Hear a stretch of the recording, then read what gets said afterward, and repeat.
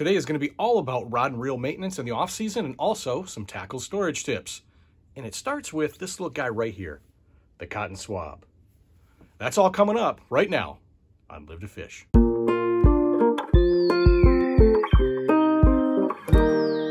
Hey everybody, welcome back to Live to Fish. And if you're new to the channel, please do me a favor. Consider hitting that subscribe button, smash that like, and don't forget to turn on your notifications so that you know when Live to Fish puts out new videos. Okay, so all of us aren't so lucky to live in a climate where we can fish 365 days a year. The transition between fall to winter means we're packing up our gear and we basically sit in hibernation fishing mode until next spring. No one likes to pack up their gear, but it's something you have to do. But when you do pack up your gear, you need to make sure that you maintain it properly. I'm going to share with you some storage tips for your fishing gear that helps you maintain your equipment. Okay, to start it off, let's take a look at the reels.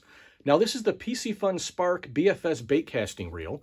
It's the same model, in fact, that June T Outdoors won from the 500 subscriber giveaway.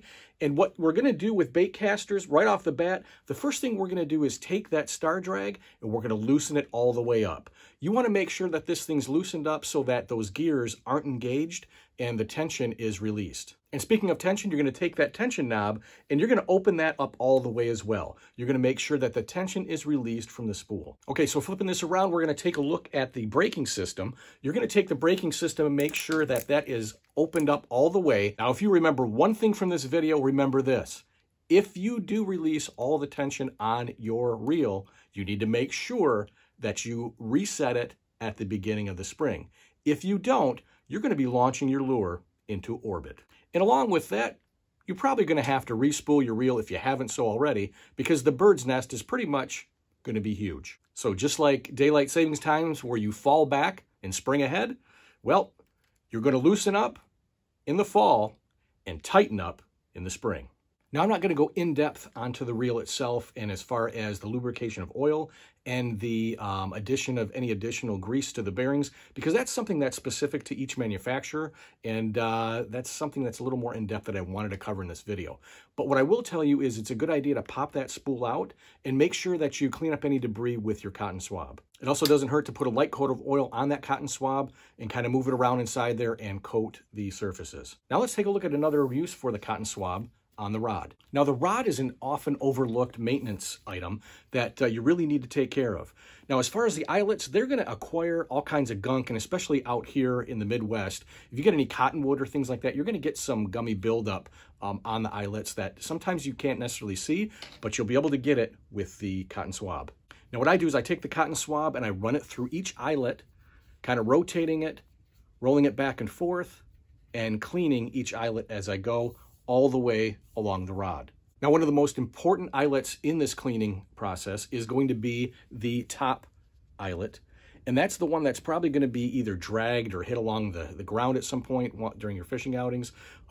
This one takes probably the most abuse. And what you want to make sure is there's no chips, no cracks, no breaks, and no barriers for your line as it runs through there.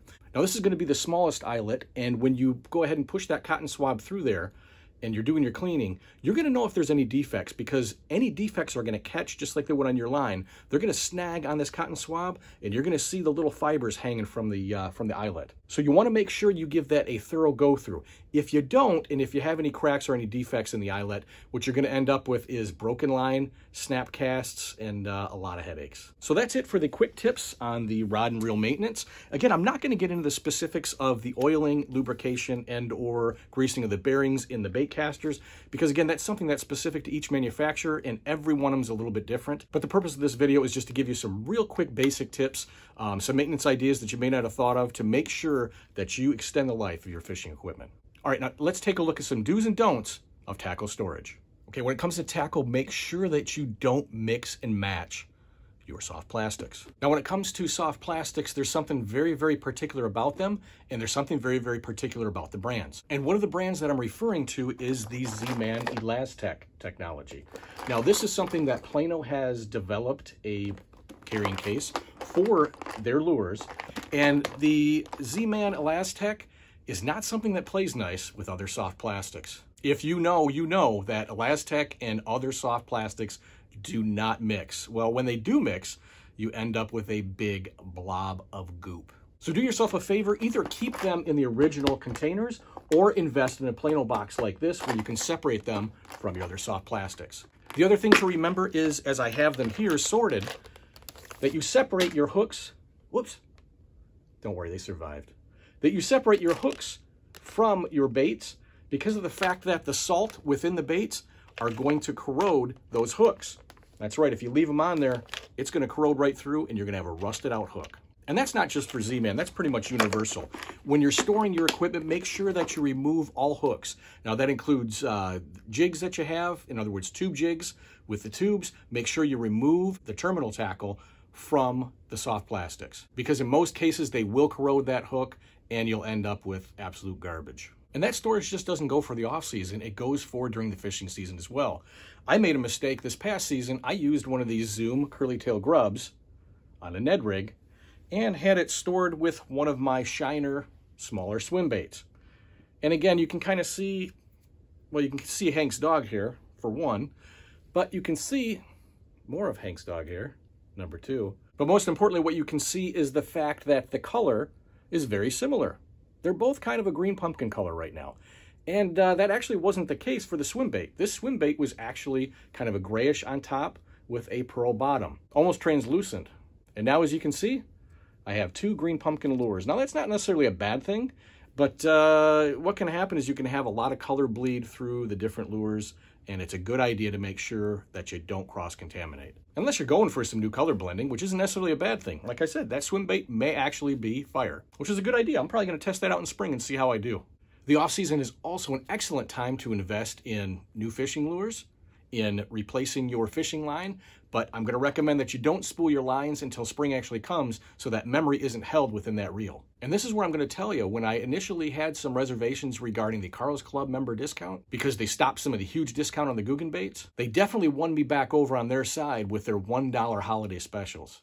Now that's going to be coming up next on an unboxing that I'm going to have of all my Shop Carl's goods.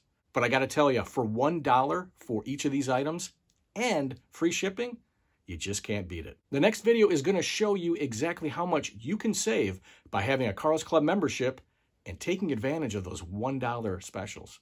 I'm still floored at how many things I acquired for $1 a piece. So until next time, be safe, be well, and as always, live to fish. Take care, everybody.